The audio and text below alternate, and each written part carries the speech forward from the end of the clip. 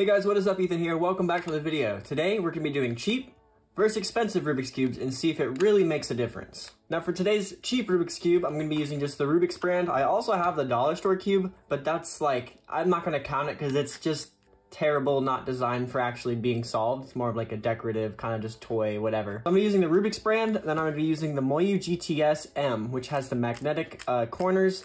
It is so awesome. My main cube right now is the GTS without magnets in it, with custom stickers, and I absolutely love it, but I've been using the GTS M a little bit more. It kind of slows my turning down. I've just really liked it overall. So we're going to be doing 3 solves with each cube, and we're going to see which one does better, and if it really makes a difference to spend $30 on a Rubik's Cube, or just do the standard, I think it's like 10 bucks or something, to spend the extra money to get a better cube, or to use the cheap cube you can get at like Walmart or Target. I got my timer here. We're going to do 3 solves on the Rubik's brand first. Okay, we're going to do our inspection, and then we'll get started.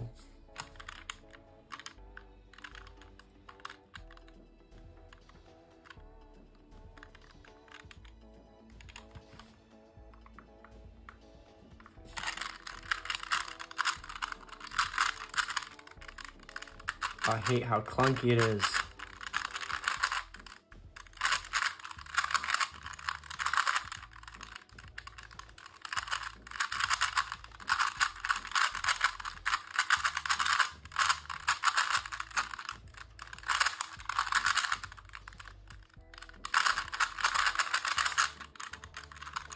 Gotta do a double add.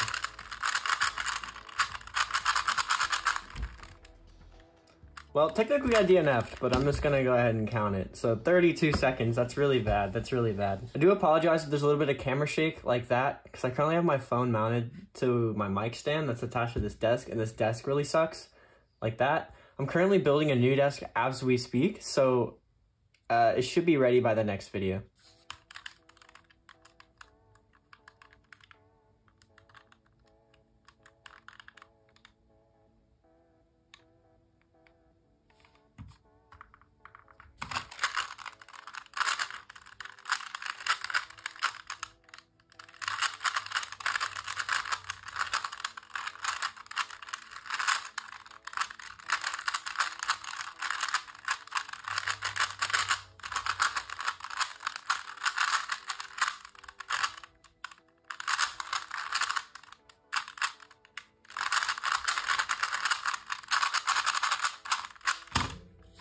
All right, we got a sub 30, 28 seconds. It's so clunky, and it actually doesn't corner cut terrible, but it's not great.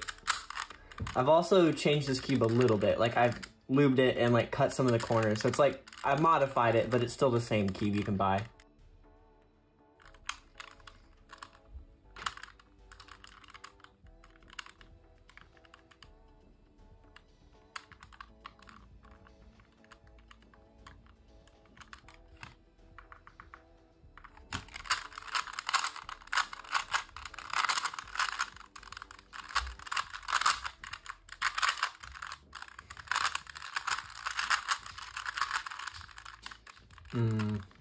It's kind of hard to differentiate colors.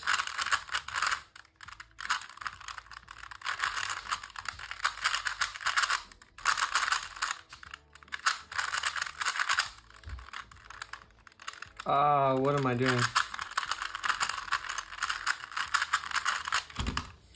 Well, that was a little bit of my fault, but 32.8. So we averaged like 30 seconds, I think, in 3 solves. Oh, okay. Moving on to the fast cube.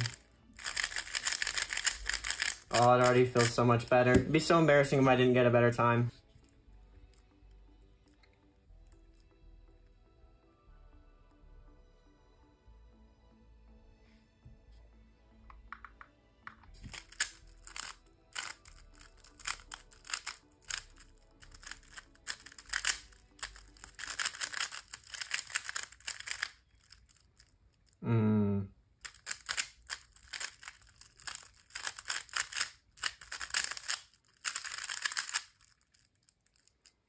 What am I doing?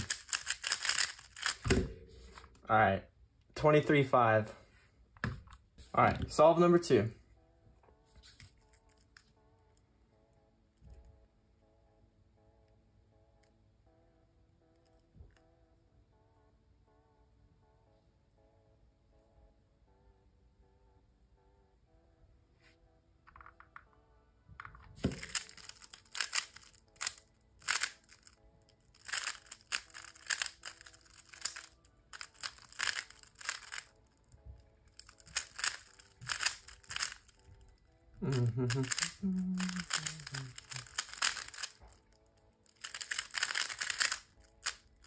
Whoops.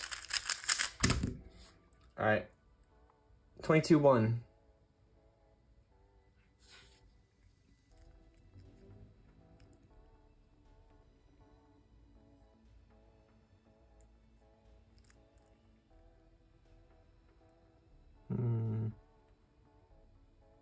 Okay. This one's gonna be a little trickier.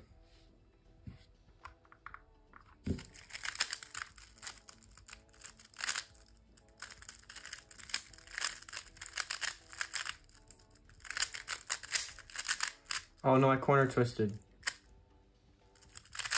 I know for sure I corner twisted. I felt it. I hope that was the right fix. Looks like it was. Aw, dang.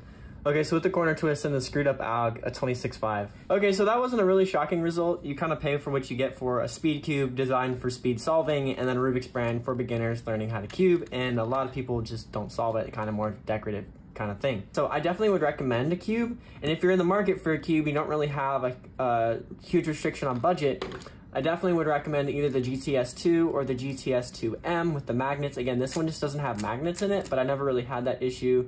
And then this one I've really liked a lot more, as I've been using it a lot more. I do wish I had different stickers on it though, because they're just kind of standard Moyu stickers. I like my shades a little bit better, a little bit brighter. But you know, nothing to complain about there. I can always just get new stickers, you know. So I hope you guys enjoyed this video. Let me know what you think down below. What main cubes do you guys like to use? I'd like to get some more cubes at some point and learn and hear what you guys have to say. Anyways, that'll do it for today. Any video suggestions down in the comments. Thank you guys so much. Peace out.